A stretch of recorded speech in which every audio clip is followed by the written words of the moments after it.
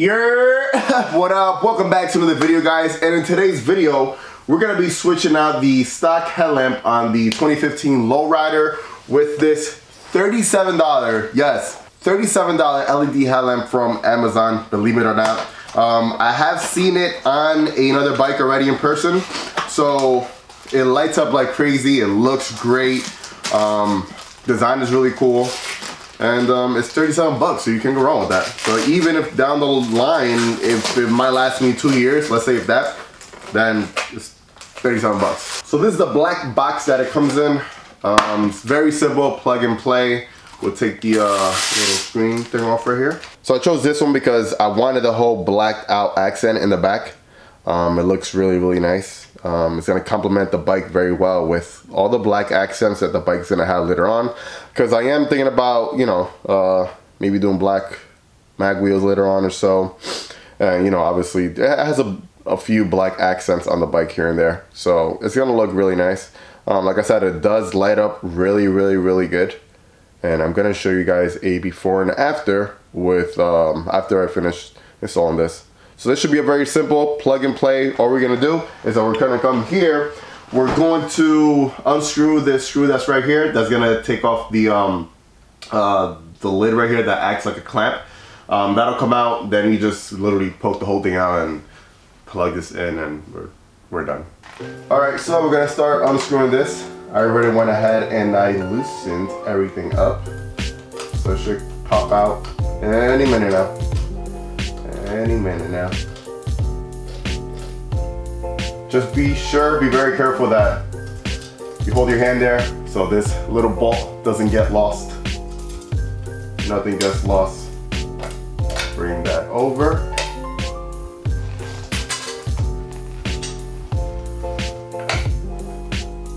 And now this should just pop right out just like this. Unplug it from the back. Come on, my guy. Giving me a hard time over here. You busting my balls, huh? This guy's over here busting my balls. So the same way we took that one out, we're gonna plug this one in. Just as so. Alright, so before I screw everything back in, I'm just gonna go ahead and turn it on. See if it works. Ah, there it is. We have lights.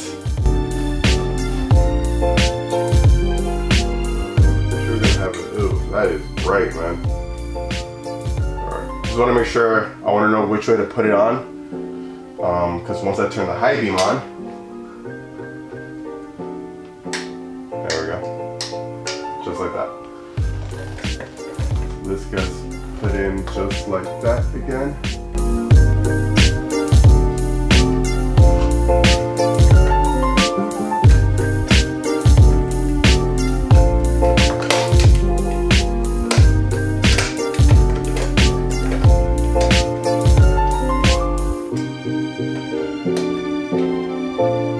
Alright, so now we're going to take a little nut and put it on the other side over here. And we'll start tightening everything up and we're done. So easy as 1, 2, 3, as you can see.